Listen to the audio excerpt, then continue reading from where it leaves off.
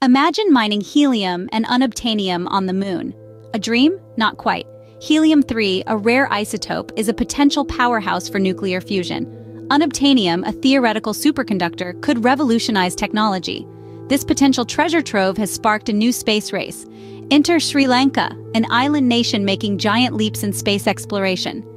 Their astronauts embarked on a moon mission to extract helium-3 and unobtanium. What they found, however, was beyond imagination.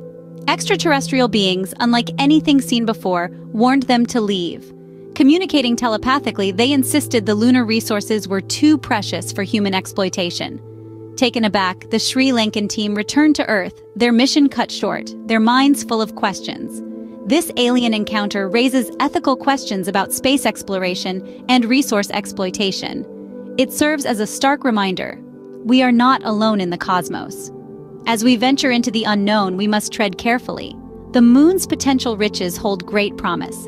But let this be a cautionary tale. As we reach for the stars, we must also respect the unknown.